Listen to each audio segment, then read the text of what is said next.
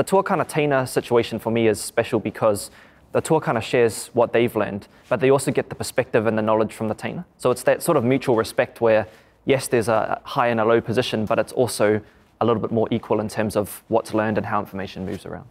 The tutors, some of them were from Samoa and I knew them from Samoa. So it felt like I already knew this person. I could go to them and always ask for help. So it pretty much was like an older sibling. I'd always go if I needed help. I'd be like, hey, can you please help me? I don't know what I'm doing. I need help. So that's what I felt like. It was always just a connection with these people that I already knew. It just gave me all these friends and like older siblings to tell me, oh, what are you doing? I got to meet really good friends that I'm still close with to this day. I just feel like we're all siblings in a way, because the way that we banter and talk to one another, it's very sibling vibe. Yeah. And then there's older ones, and siblings. Then there's the young baby ones, which are the people that we help. Yeah. I feel like it's just like a big family atmosphere. It's like older siblings and younger siblings. The older ones helping out for the younger ones with what they need. It's not just like a lecturer student. It's more like a brother sister. There's an auntie type of relationship, and I think that helps a lot with our education also. Either you are helping someone in a younger year or someone older can help advise you.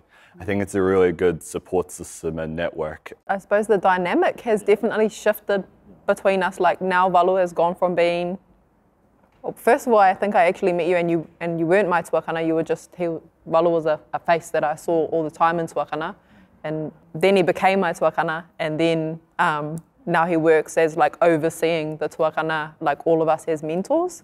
So the dynamic, it's kind of full circles over and over again, where people go from being teina, I was the teina once, and then you become the tuakana, and then even higher than that, you become the person who oversees all of the tuakana.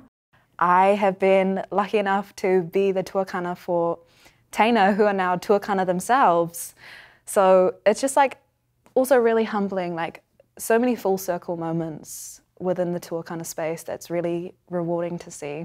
I guess I feel really humbled by the fact that I can support a person and that they see great value in what I have to say. That's a feeling I've never experienced before, seeing someone else succeed and being really happy for them. One of the things that I'm most proud of is seeing my teina sort of go on and graduate and now be out in the working world, working for Big Four, doing their own businesses. It's just cool to see them from the start of their journey, going all the way through and now making a difference in the world. Just works on being a mentor figure for people, someone that the younger generation can relate to and they want to push towards. A lot of the mentors involved with the program, people who I've had the privilege of being a tuakana for, so it's really good sort of seeing that reciprocity in the circle of the progression of being a teina and being a tuakana. It's very just family oriented. Everything I know about being a tuakana is what I've learnt and what I've been shown from tuakana that I've had.